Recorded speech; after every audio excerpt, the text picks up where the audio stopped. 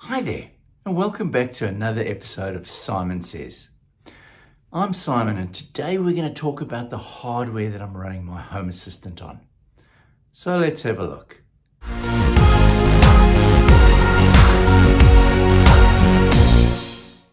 So when I started on my Home Assistant journey, I just used an old Raspberry Pi 3 that I had laying around in the bottom drawer, along with an SD card that had been used on something else.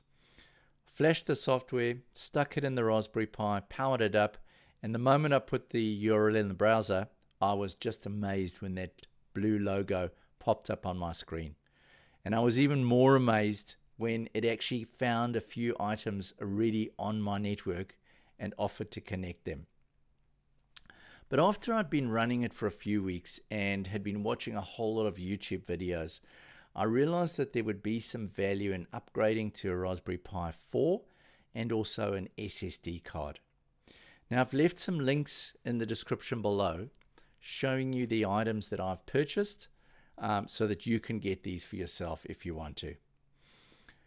When I ordered my Raspberry Pi, I was really lucky. It was just before these chip shortages starting to set in. So I managed to get it for a semi-reasonable price. So the Raspberry Pi 4 has apparently got a more powerful processor and comes in a number of RAM options.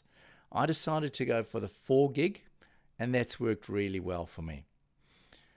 I also ordered the SSD card and decided to go with a brand name. I went with a Kingston because it's worth going for something that's branded. I believe some people have had some issues with the cheaper versions. I went for a 120 gig version, and I thought that would be fine for running the Home Assistant and perhaps any sort of sound files or images I needed to load up. I also ordered the StarTech USB to SATA cable, which is one of the ones that has been recommended in the video I watched. I believe it's quite important to actually get one of the ones suggested because otherwise you might have issues setting it up. So I got that all running and it worked really, really well. Now, one of the issues I had was that when I started flashing the ESP32s with ESP Home, I noticed the processor temperature was getting high and it was reaching close to 60 degrees Celsius. So I started looking for a cooling system. I came across this really cool heatsink fan from S2Pi. I honestly couldn't resist the multicolored Perspex fan with the LEDs inside. Now that I've got this unit, it's much bigger than what would be able to fit in the case that I had before. So I needed to find another case. So I came across this case from GeekPi, also made by S2Pi, and it's 3D printed. It's got these two Perspex panels on each side with some holes to allow for enough ventilation. And it even comes with a little OLED screen that you can use to display the stats of your Pi while it's running. Now, unfortunately, I haven't managed to get the screen working.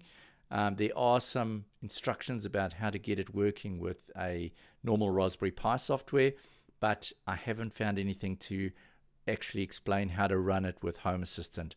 So if any of you know how to do this, please let me know. The last component I added was the Sonoff Zigbee stick to allow me to communicate with my Zigbee devices, which are all from Xiaomi. I initially set them up with the Xiaomi Hub version 2, but after a couple of months, for some reason, when I was playing around, it managed to fall off and I never managed to get it up and running again.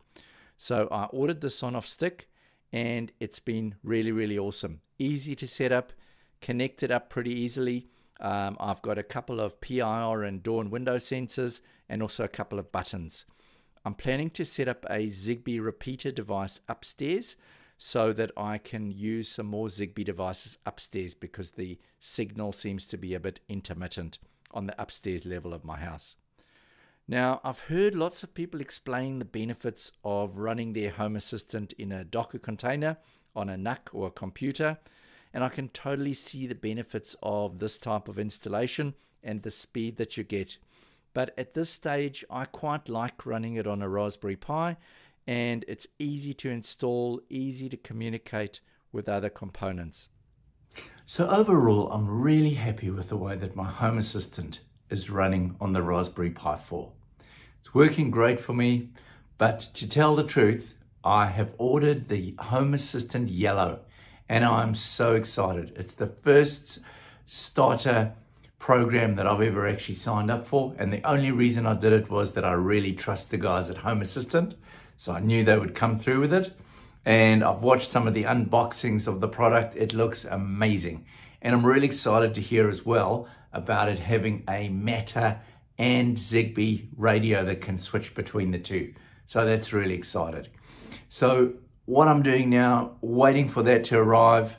Don't think I've ever waited for anything as long as that, but anyway, it'll be here soon.